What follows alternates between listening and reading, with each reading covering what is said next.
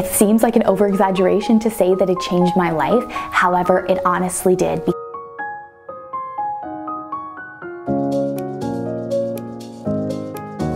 Hello friends, welcome back to the channel. Thank you so much for being here. Right off the bat, like I've mentioned in my previous videos, I have to let you know that my baby has been a sidekick in my videos as of late. In the corner, you might hear him cooing, you might hear some sounds. He is in his bouncer today, and I am also trying to bounce him with this arm, so if you see that arm moving, that is why. Today's video is kind of a check-in because I have a little bit of a new lifestyle. I am a mom now. I am a stay-at-home mom in particular, and I'm also learning to navigate this new body and trying to find self-esteem in my newfound curves. My body has also changed rapidly over the past several months and might continue to change as I'm incorporating more exercise. For that reason, I wanted to emphasize a couple of ways in which my style has changed and some things that I'm going to focus on over the next couple weeks. I really want to encourage you to follow me on Instagram, so I'm going to leave my handle down below, and you can also see it on the screen in the corner. But I'm going to shop for an appropriate mirror finally to take outfit pictures and try to show you a couple of the things that I talk about in this video today. And as I mentioned about a minute ago, I think that these check-ins on how my feminine style has changed and how I'm tailoring it to my current lifestyle can perhaps become some sort of a series. If you're interested in more feminine style videos, I would also encourage you to hit the like button. In the comment section of one of my past videos, I did talk about how I wanted to establish more of a schedule, but for right now, as I'm figuring out the best day based on my statistics to post, I've decided that once I get 300 likes on my most current video, that is when I will start filming the next video for all of you. So that being said, also hit the subscribe button if you haven't already and the notification bell so that you don't miss a video. A little bit of an important point, go through my femininity playlist if you want to see the previous style videos that I've made in the past, because I do not take back any of that information. It's just that as women, as we go through different seasons of life, we might need to focus on various other clothing items. And although you might not be a mom, you might be somebody who has more of an active lifestyle, or you're just looking for some ideas and you want to follow me along for inspiration. Without further ado, let's get right into the video before this baby starts crying. A couple weeks ago, somebody asked me in the comment section of one of my videos what I would recommend wearing while going through a difficult season of life. I talked about in my postpartum wardrobe how it was so important for me to incorporate sweats of different colors or loose pants, or basically just comfy clothes in feminine colors. And that is exactly what I'm trying to do lately. There are certain days as a mom where I want to become more active. I'm trying to take my son on nature walks outside, for example. Although I am a person who gravitates towards dresses, there are just certain occasions where I need to wear pants.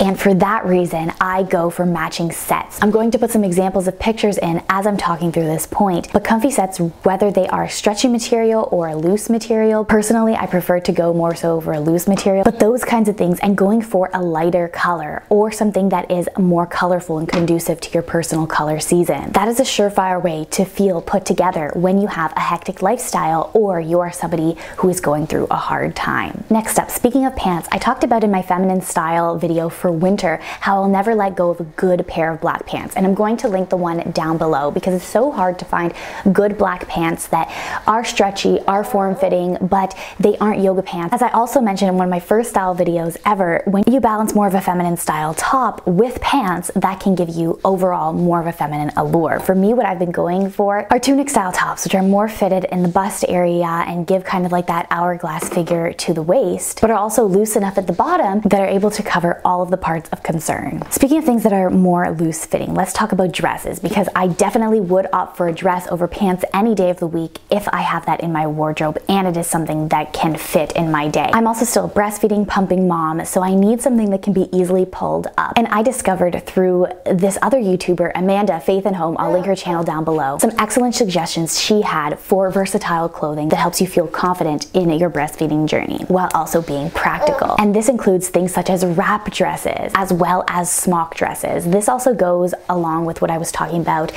before, pairing tunics with pants. Smock dresses kind of give you that similar allure, and they tend to be tighter around the shoulder area rather than the rest of your body. I have also found several of these that have ruffles and different tiered layers. It is also so easy to bend over in dresses like this. Your weight can also fluctuate. When I lose weight, it's still going to fit, and if I get pregnant again, which is something that I'm hoping for, I'm also going to be able to wear these dresses dresses for a long time. I love to pair these dresses with leggings, and this also makes so that the dress doesn't look totally out of place when I change into sneakers to go on my daily walk. Again, all these things I plan on showing in the upcoming weeks. You go follow me there. Next up, I want to emphasize footwear because I am on the hunt for more feminine looking sneakers as well as tennis shoes that will go well paired with mostly dresses. I am a huge fan of ballet flats. However, ballet flats apparently is very much of a millennial thing. I will still wear them, but I want to add some versatility to my footwear wardrobe, and I don't want it to just be entirely ballet flats. Two more sections. I am heavily focusing on undergarments. I talked about in one of my previous videos how having undergarments that matched was so important to my confidence after my C-section. Having undergarments that were tasteful, that were high waist, but